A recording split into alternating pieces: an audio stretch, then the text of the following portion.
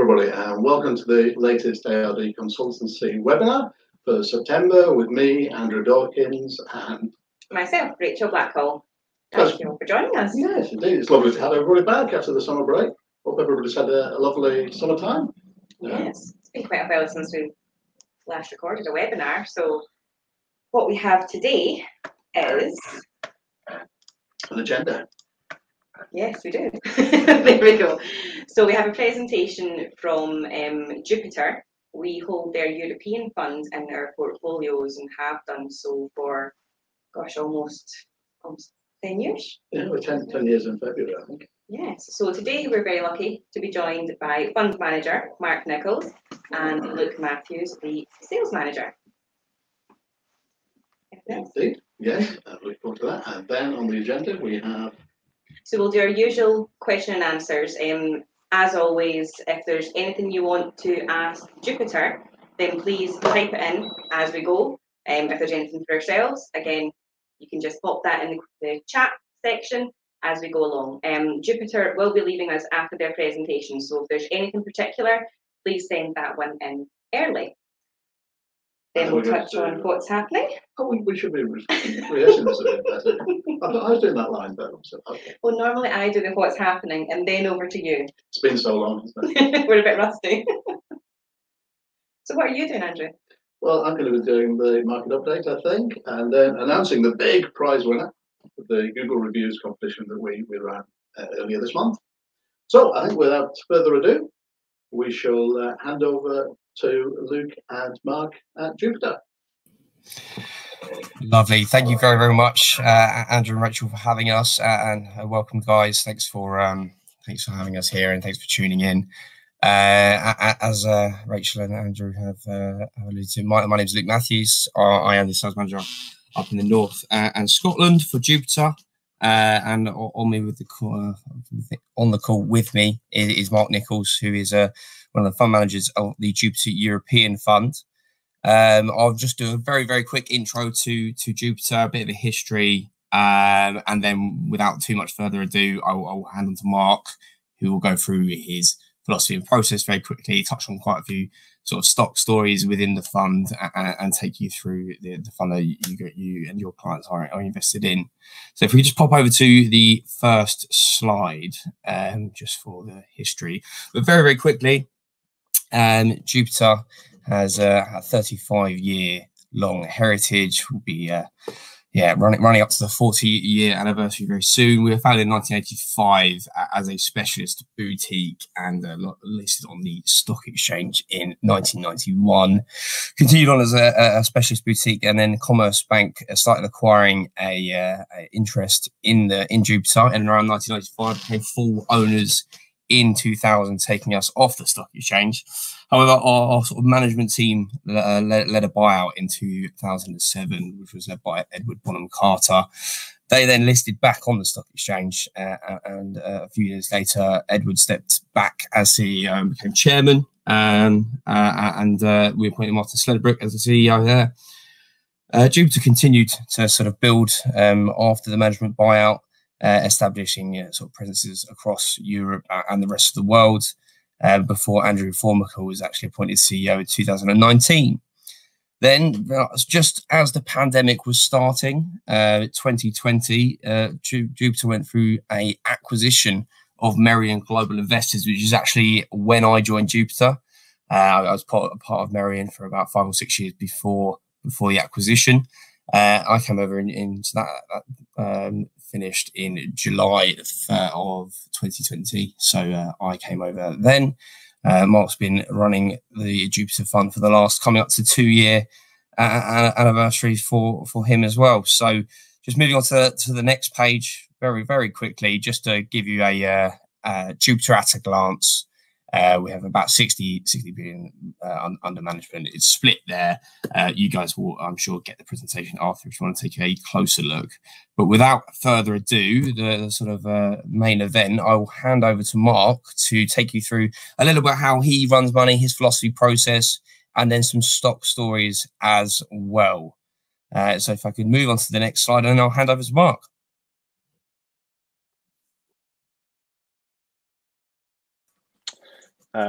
Great. Thanks, Luke. Good morning, everyone. Good news, we're short whoever Webinar Ninja are. No, we're not.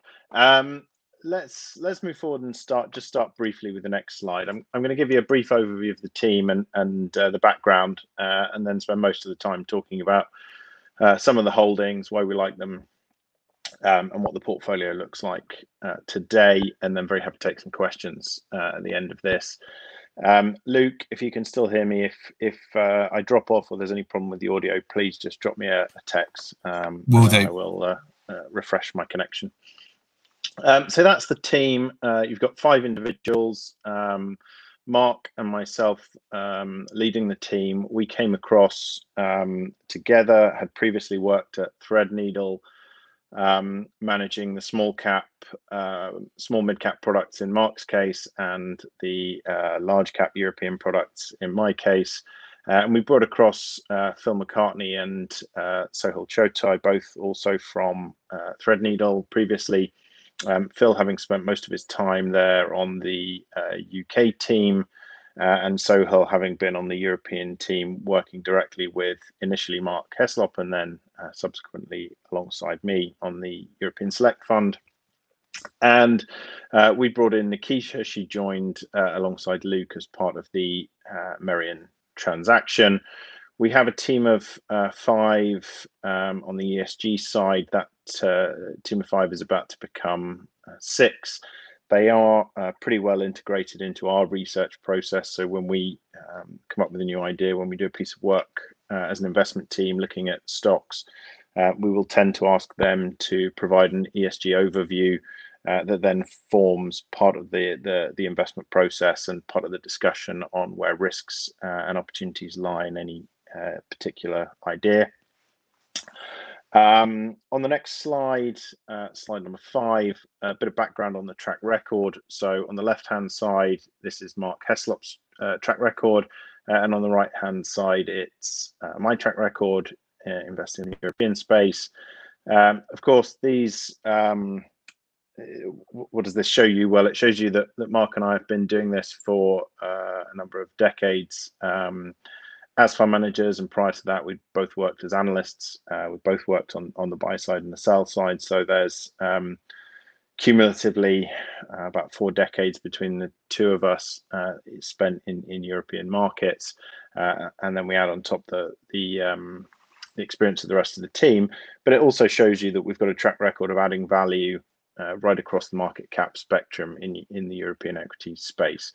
And so as co-managers, we think that the sum of the parts adds up to, or the sum of our cumulative experience, and the fact we've done that together should add up to something more than 1 + 1 = 2.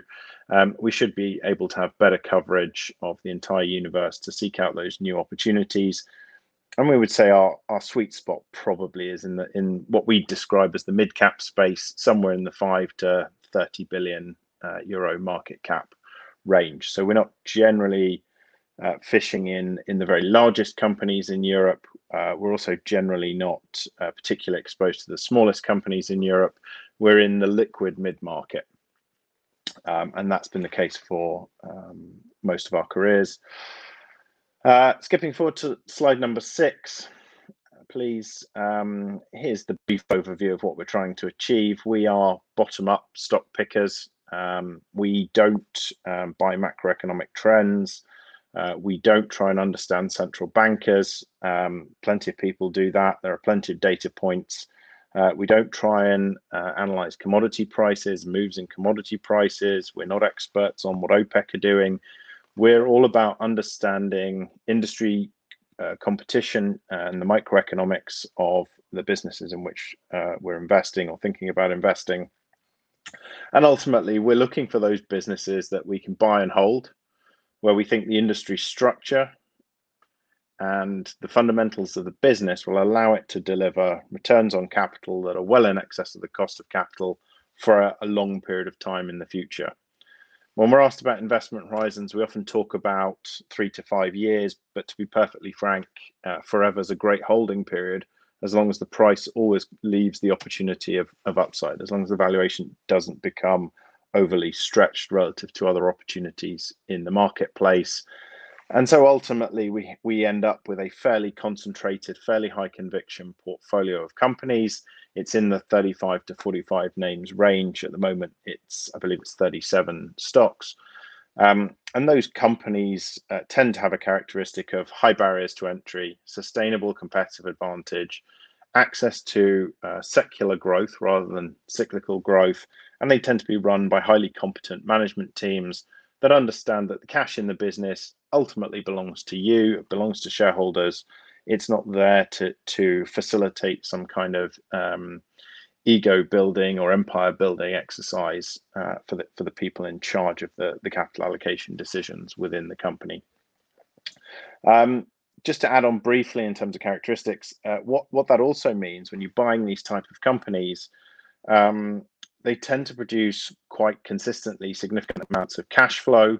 Companies that produce a lot of cash flow tend not to be carrying lots of financial leverage.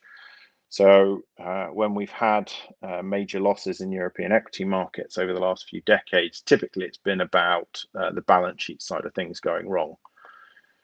Typically, it's not always the case, it's not a guarantee, of course, but typically these companies don't face that sort of systemic risk around financing. They are not dependent on debt markets to operate and to function. They are self-sustaining franchises, and that means you also tend not to see equity dilution, removing one of the risks of a transfer of value from equity holders to other stakeholders within the business. And it's also fair to say that when we find these types of companies, they tend to be offering some kind of service or product that's desirable, not just in a single country or a single market, but on a global basis. And so we would tend to think about the secular growth opportunities in our businesses on a global basis. It's right to say that we have more European economic exposure within the portfolio as a European fund than you would find typically in a global portfolio.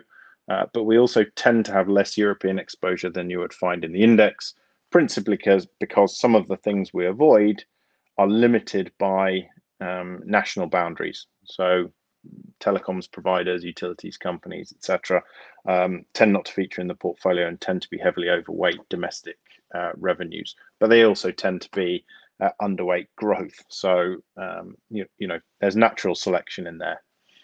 The next slide is just a visual representation of the types of financial characteristics we're looking for in businesses. So returns well in excess of the cost of capital, and businesses that aren't subject to those returns coming down to the cost of capital in the near future. So we're avoiding this pattern of the blue line coming down. And on the right-hand side, we want businesses that generate higher returns as they grow. So in other words, they're leveraging a brand or some sort of competitive advantage in the business, a network effect, for example, and using that to drive returns up, not to move towards commoditization. On the next slide, and I would say all of these are, you know, maybe worth going back and having a look at in a bit more detail if you want to afterwards, or may prompt some questions later on. When we talk about sustainable competitive advantage and barriers to entry, what are the sources of that? We've tried to give a visual representation on the left-hand side. And when we talk about industry structures and the kind of things we like in a business, we do that through the lens of a Porter's Five Forces model. We understand how companies may face pricing pressure or new competition, and where we don't find that sort of competition coming into the market, of course, we have a stable industry structure and the potential to generate high, attractive economic returns on the franchise we're investing in. So I promised we'd get on to the juicy stuff. The next slide we can show briefly, but skip over it for the most part. This is where the growth's coming from. If it's not about macroeconomics and what the central banks are doing and interest rates and so on, this for us is what it's about: decade plus structural growth trends and trying to access these. We have a decent exposure right across this broad selection. And the first company I want to highlight on slide 10 to you, hopefully is extremely familiar to everyone. You know, there's a logo there on the top right hand side, the three stripes. I think most of us will know Adidas. Most of us know the history as well. Adi Dassler set the company up. He created those iconic black and white football boots. that had the 3 stripes on them. It's a brand with heritage. We like that. It's a brand with global resonance. We like that as well. But these are not sufficient to drive an investment case. So it's a good starting point, having a strong brand, but how do you sustain a strong brand? You have to innovate. So this is also a business that's got a great track record of creating new products. You can see that in the lineup of shoes they have at the moment. The Ultra Boost sole was a huge win for them. Of course, that built on the heritage of products like the Stan Smith. And more recently, they've come up with a Light Strike sole that's been winning records in half marathons and the longer cross-country distances. And that goes to the idea that when you marry high performance products that are seen in professional sports that are used by elite athletes, it demonstrates the level of investment that's going into the product, and that subsequently has a trickle down effect into whether it's amateur athletes or whether it's into lifestyle footwear or apparel. Of course, there's also significant investment in things like soccer teams, or football teams, I guess, probably to this audience. You'll see, interestingly enough, Cristiano Ronaldo is now wearing the Adidas stripes as he plies his trade for his domestic club. And again, that will draw consumers in. This is a tough industry to operate in. There is a lot of competition. We're always asked about new brands coming along. ON running shoes, Vija with their sort of organic proposition. Scale, however, represents a huge barrier to success. So your audience is global. Serving your audience means having low-cost production and efficient supply chains that allow you to access all consumers all around the world to capture all of the growth you can.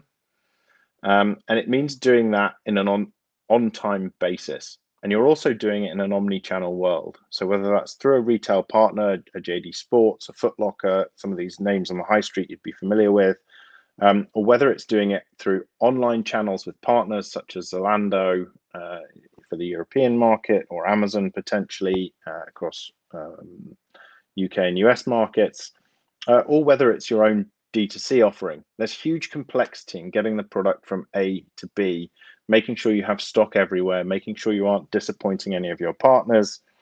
And then that channel shift presents an opportunity if you're at scale. So when a consumer goes to the Adidas website, they go there because they want an Adidas branded product, whether it's shoes or apparel. Ultimately, what that's doing is it's lowering the marketing expense. In other words, consumers are coming because they're familiar with the brand, not because you have more shelf space in the retailer and are nearer the door or at the right eye level or whatever it used to be the differentiating feature. And it also means you're paying away less of your IP to a third party. You have more control of your own brand and you have more control of your own pricing proposition.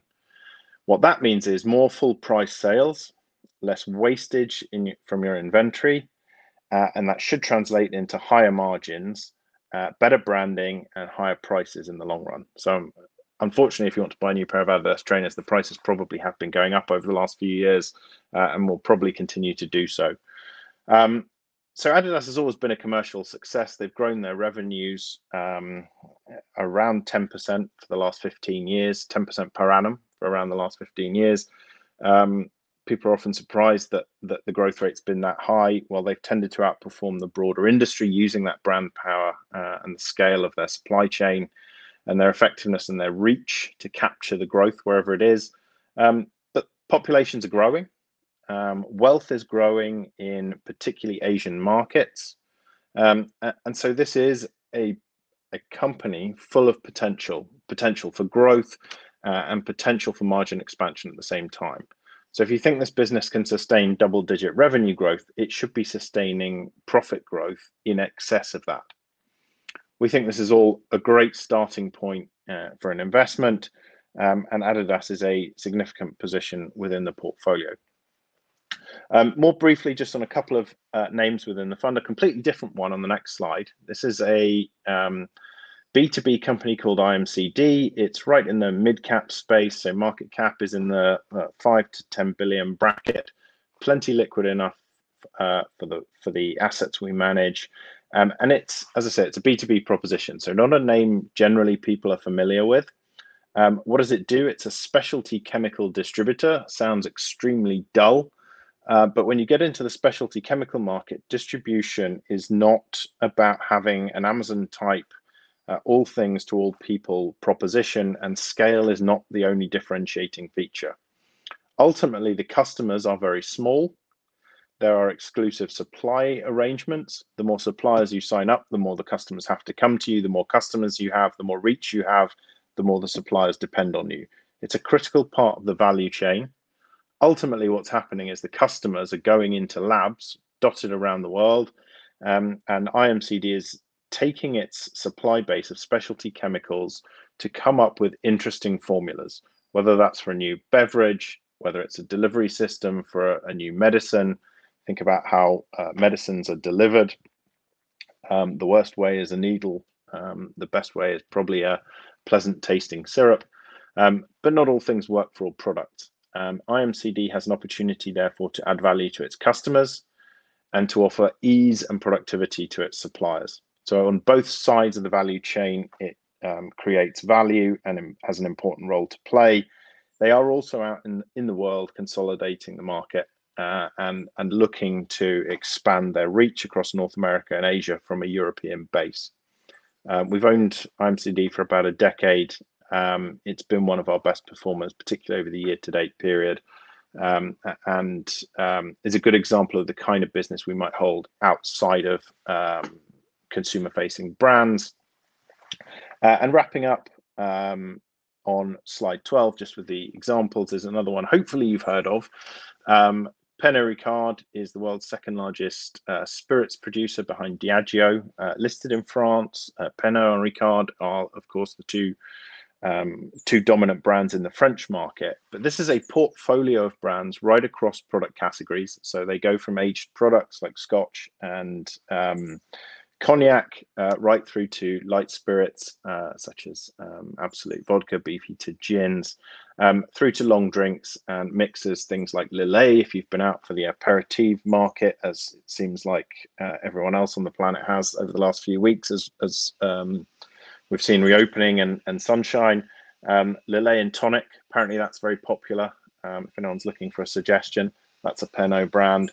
And they're also in the champagne space. So the iconic Perrier-Jouet Belle Epoque bottle has a fascinating 200-year history of design and was apparently Oscar Wilde's favorite drink, if you want any recommendation from the 19th century, which, you know, when it comes to drinks is proof of longevity of the brand, if nothing else.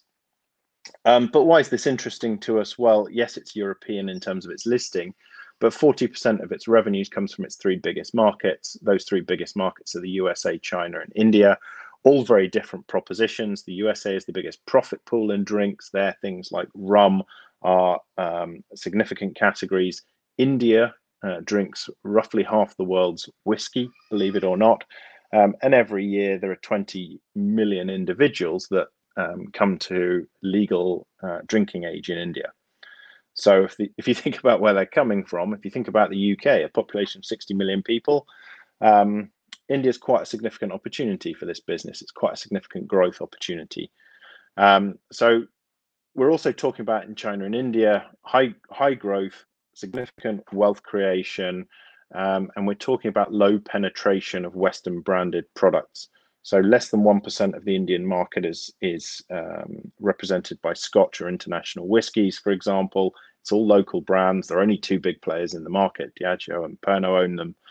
And for China, less than 0.5% of the volume of spirits consumed in China is imported. So basically, it's a Baiju market, which is a kind of rice wine type product. And yet they have a nice taste for cognac. And the barriers to entry in cognac are massive. Around 90% of all the purchases of the eau de vie, the raw material, are locked up by the four biggest brands that you'd be familiar with. And around 98% of the aged stocks of cognac sit with those four brands. an incredibly challenging proposition to even build a starting position in that market. The 5th biggest purchaser of eau-de-vie, by the way, is Grand Marnier.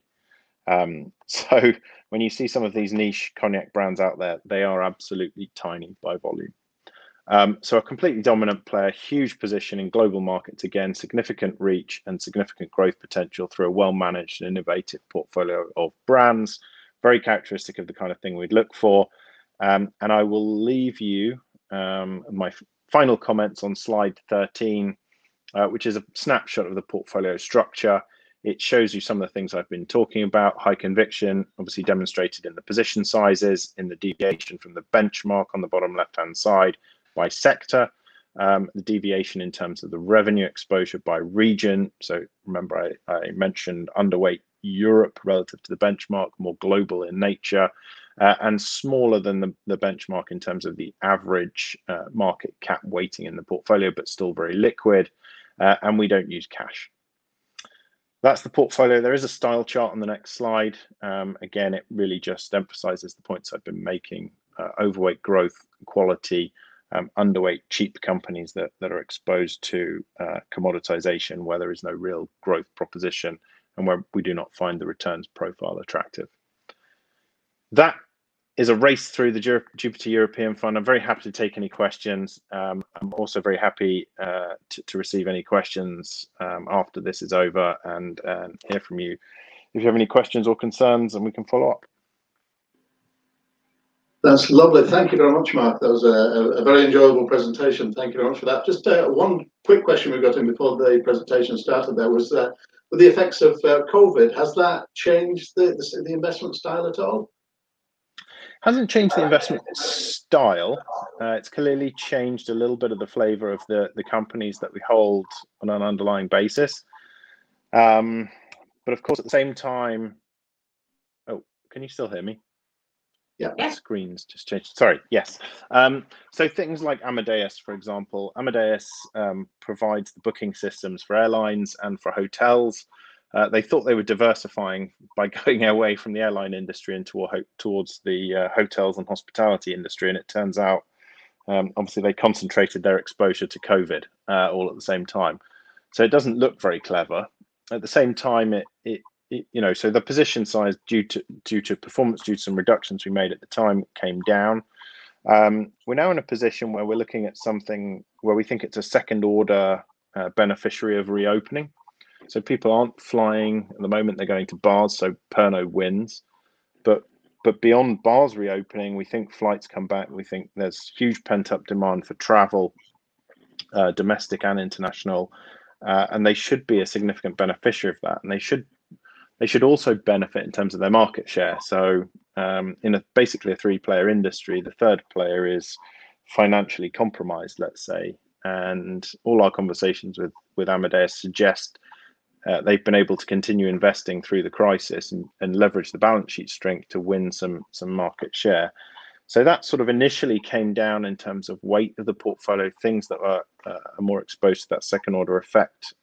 Still haven't seen that snap back. Those are the kind of names at the moment where we're considering increasing the exposure within the portfolio.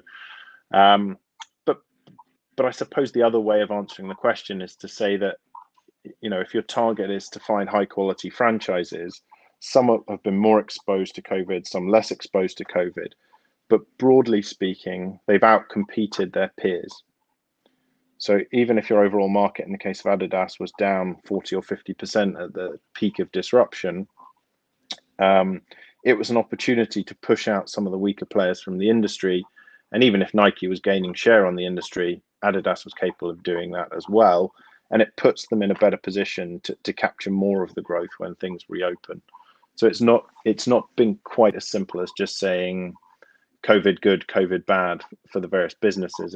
It's thinking through the changes that creates in the competitive dynamic, and of course the response the business will have in whatever the new normal happens to look like. Whether we see that in 2022 or beyond.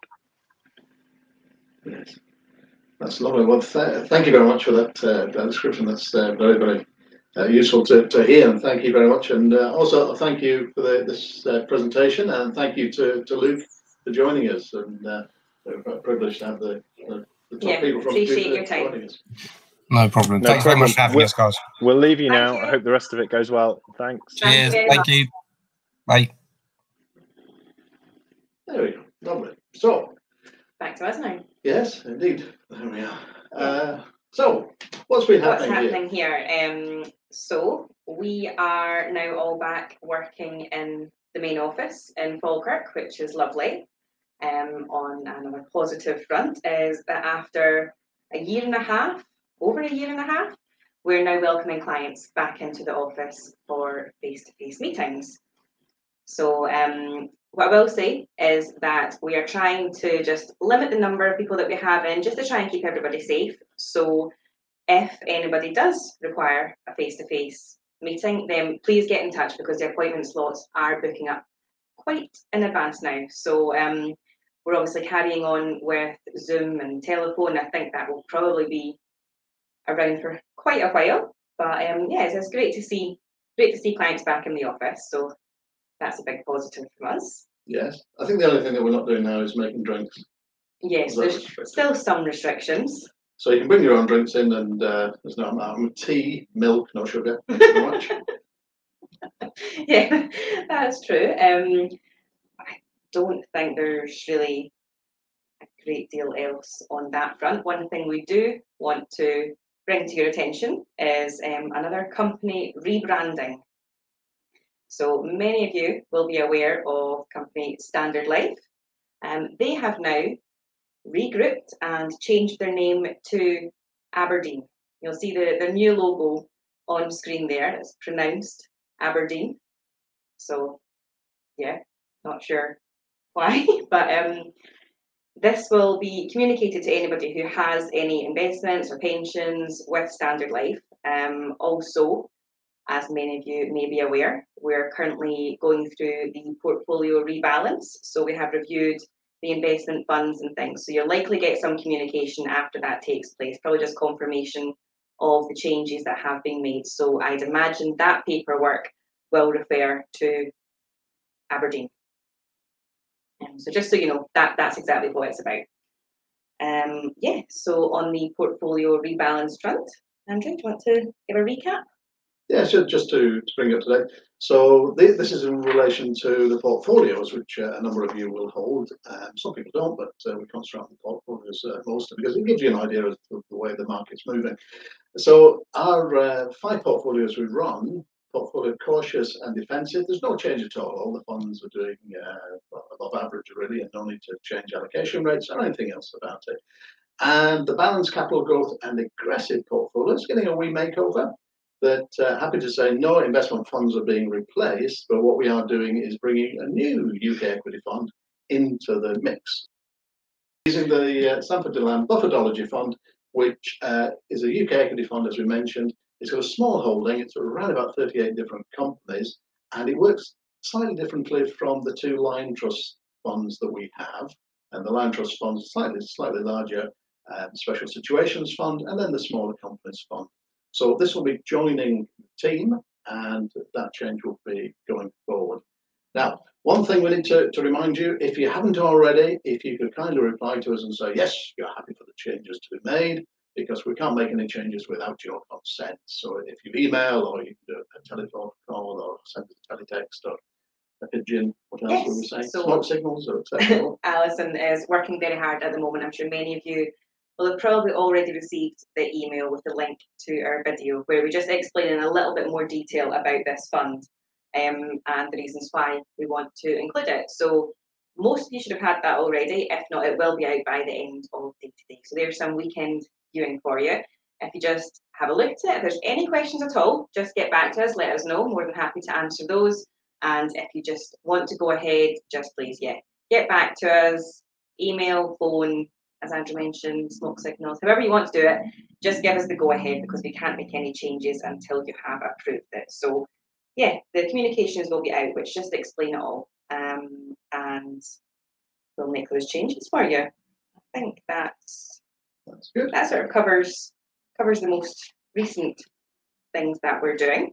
And we'll be on to the market update. Yes, so what we're going to do now is we'll run our video, which is actually on the YouTube's channel. So if you want to tune into the YouTubes, and you get an update from all the videos that we've done over the years. And here we put down details of the performance of the 5 portfolios over the last 5 years. And we're pleased to say that probably from the next week or two, we'll be also showing the performance over the last 10 years, which is even more impressive. It could get any better. So what we'll do now is you can watch the video for a second or two, and then we'll be right back after the video has run to tell you the winner of our fantastic competition.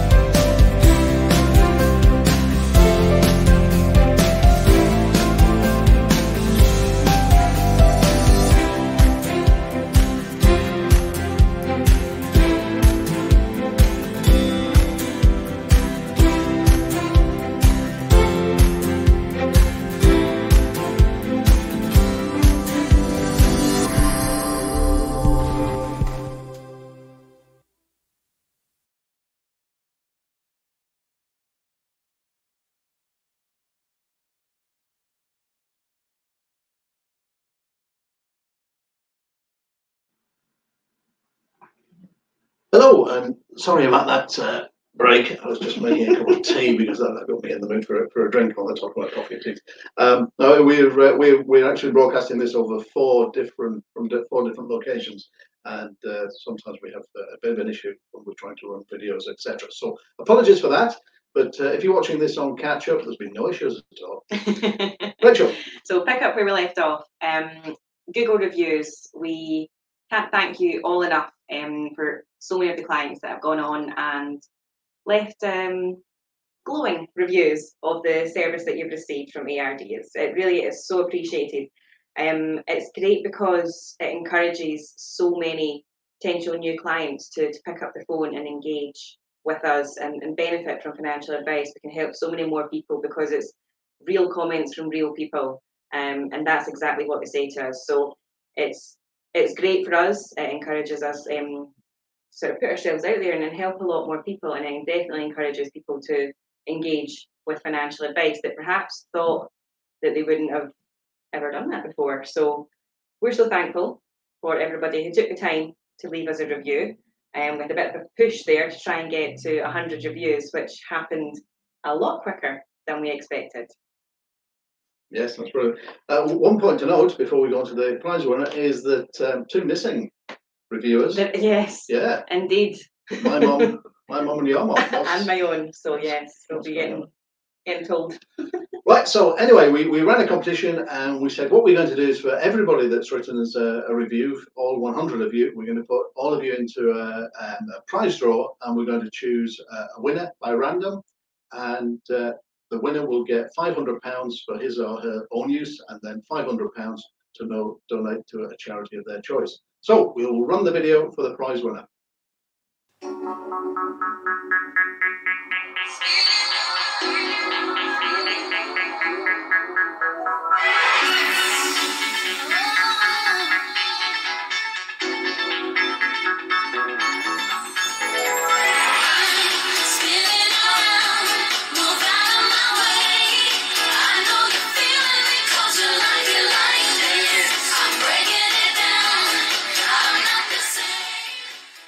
Congratulations!